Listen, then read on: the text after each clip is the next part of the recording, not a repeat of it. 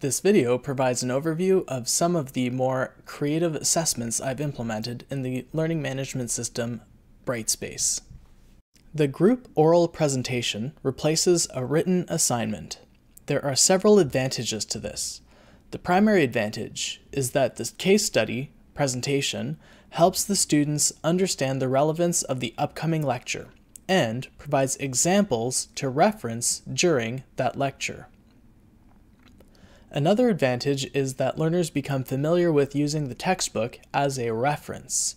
They also have more choice in terms of topics and when their presentation is due, compared to a written assignment with a single due date on a single topic.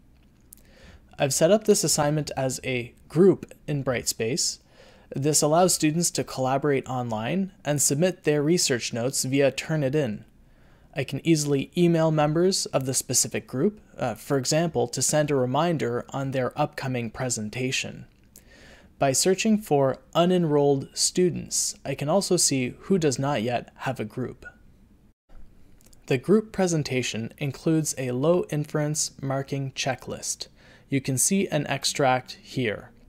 A low inference checklist requires some upfront effort to articulate specific expectations, but students more easily understand what is expected of them. Further, as the assessor, because I'm not required to use as much of my judgment, I find it is much easier and faster to assess using this type of checklist. I complete the checklist during the in-class presentation. I then scan and upload to Turnitin as a feedback file. Alternatively, it would be possible to input the checklist results into a Brightspace rubric. In either case, all members of the group have access to their feedback and mark breakdown via Brightspace.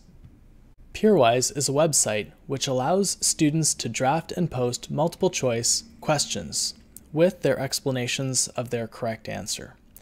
Students may also answer each other's questions and post comments. Thanks to Dr. Jim Panchuk for introducing me to this website and his guidance in developing an assessment.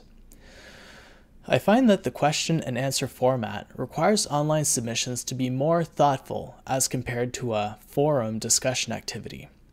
The ability of students to augment a question author's explanation is great because it improves the overall quality of the online discussion and allows students to demonstrate knowledge of course content. Gamification and reputation scores may get students very motivated. An additional benefit is that students can use the question bank generated in Peerwise to practice prior to exams. Set Peerwise deadlines to 1 week before exams to allow this.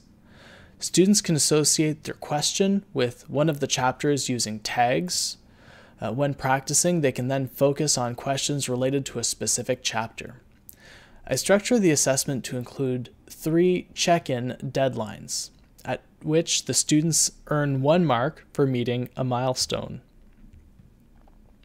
To mark a check-in, I download a participation summary from Peerwise, as well as a CSV file from Brightspace for the grade column I need to mark.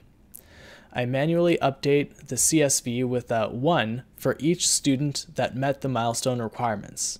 This is relatively quick with the 2 documents open in Excel side by side. I then upload the revised CSV file to Brightspace. The final Peerwise submission is assessed for overall quality. The rubric extract here shows the highest level of performance. There are other levels of performance in the rubric in addition to points for the check-ins. To complete the marking, I open the Peerwise website side by side with Brightspace. I review each student's contributions in Peerwise, then click the appropriate rubric boxes in Brightspace, where the student may access their feedback and mark breakdown.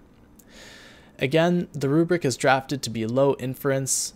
This allows for faster, easier, and more transparent marking.